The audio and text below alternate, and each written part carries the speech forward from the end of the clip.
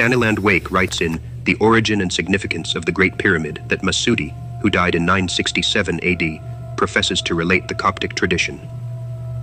This tradition says that Surid ben Shaluk, ben Sermuni, ben Termidun, ben Tedresan ben Sal, one of the kings of Egypt before the flood, built the two great pyramids.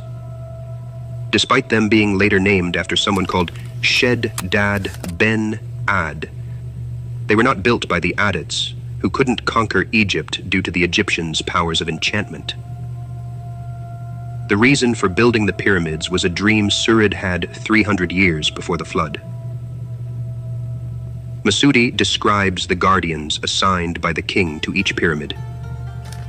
The guardian of the eastern pyramid was an idol of speckled granite, standing upright with a weapon like a spear in his hand.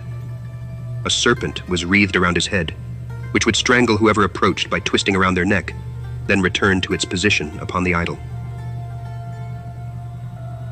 When everything was finished, he caused the pyramids to be haunted with living spirits and offered up sacrifices to prevent the intrusion of strangers, allowing only those worthy of admission.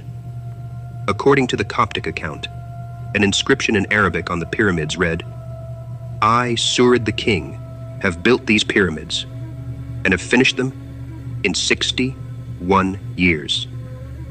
Let him who comes after me and imagines himself a king, like me, attempt to destroy them in 600 years. To destroy is easier than to build. I have clothed them with silk. Let him try to cover them with mats."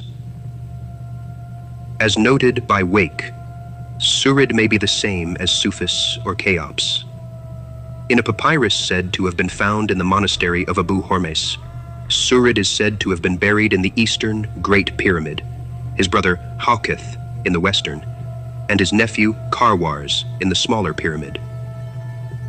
Surid appears in Manetho's list under the name Soris as the first king of the 4th dynasty. This king's name is also said to have been found in the tombs near Giza and in the quarry marks of the northern pyramid of Abu Sair, thought to be his tomb.